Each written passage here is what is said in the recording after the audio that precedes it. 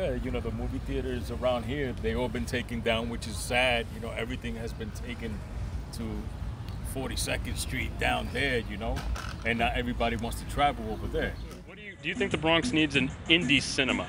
Yes, I think that there is a rich history in the Bronx. I think that it's often overlooked because, for whatever reason, and I think the Bronx is rapidly changing. So some of the things that maybe happened in the 90s and the early 2000s hasn't been explored in a sort of a cinematic way. And I feel like that there is something. I've seen the population change over time. I've seen so many changes happen. And it's like new buildings are coming up, and like these sort of macro forces affect us as individuals.